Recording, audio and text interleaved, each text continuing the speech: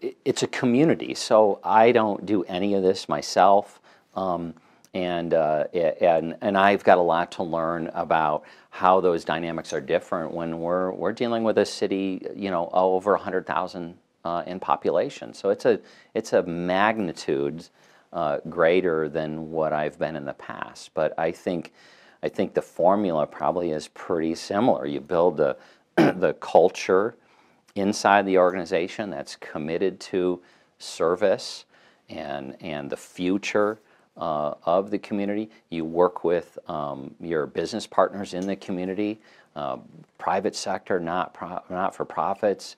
In this case, right, we got two phenomenal hospitals in the core, MSUB, Rocky Mountain College, First Interstate. I'm going to leave somebody out, but there's so many just really good partners who are working every day themselves to improve our community. So those are the relationships that I think are critical to kind of building that foundation.